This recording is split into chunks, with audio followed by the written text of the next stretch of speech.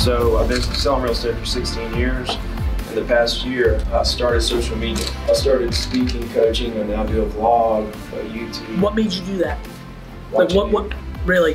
Well, I had a passion for the fact that I value relationships over transactions, and I have a mission is to reduce the failure rate. Yeah. I watch agents come in and out, in and out. I'm teaching agents how to communicate who they are as a person, like that they care about people, with how they're, who they are, with how they communicate. Which is often their truth, and they're taught out of it. Right, and so they don't know any better. I was charging for coaching and I went free. And now I give away all those deepest secrets and content for nothing. And all of a sudden, miraculously, you make more money now. Amazing things are happening. It's super hard, right? Like one of the things I've been realizing the last couple of years, something I don't talk a lot about is, I mention it, but I'm really starting to tap into it is, boy, do I leave a lot of money on the table, like every year, and like a lot. And I'm like, and you just ask yourself why. Like, why is important? And like, it makes so much sense. It's just because I'm going for bigger and better and legacy and more money. Like, it's all of it.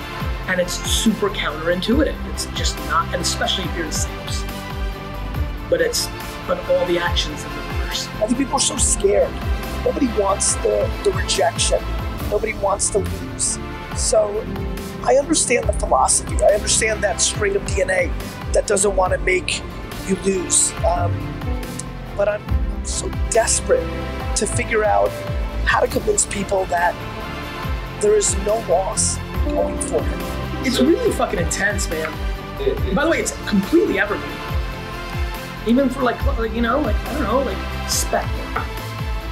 We don't, like, it's just crazy. Even this, like we have agencies that we want. I don't know.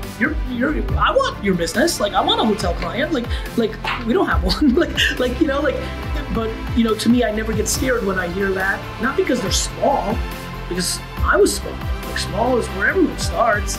It's just that doing the right thing always plays itself out. There's a lot of agents in their market that are mad at me because they feel like I'm training the competition who are in the same market, taking our market share. But I just they don't understand the abundance of reality. It's unlimited. There's a reason that guys and gals like me continue to have audiences, because people want to be motivated to go and do things, or they want to learn tactics to go and do things.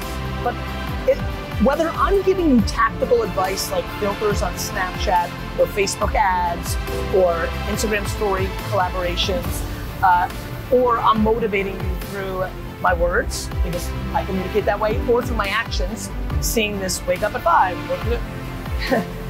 If everybody who's watching this actually did something about it, and then went on the course of their version of it, and then they wouldn't be watching this. Every time you guys are posting, do you know how many times I see on my Instagram, oh, I needed this today? And you know how many times I see that person 9 months later still hanging around? If you needed it, then take it and do something about it. So thanks to you, I'm on the path to be the #1 real estate speaker in the world.